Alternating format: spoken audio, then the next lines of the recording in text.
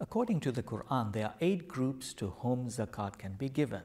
The first are the poor, followed by the needy, and then those who administer the zakat, for they have to collect it and then distribute it.